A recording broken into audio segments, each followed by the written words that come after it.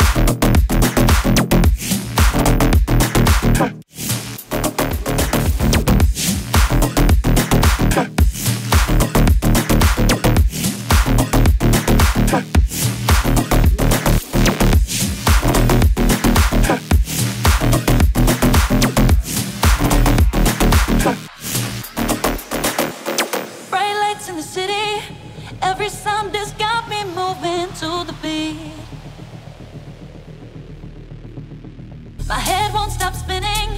Electric energy, it washes over me.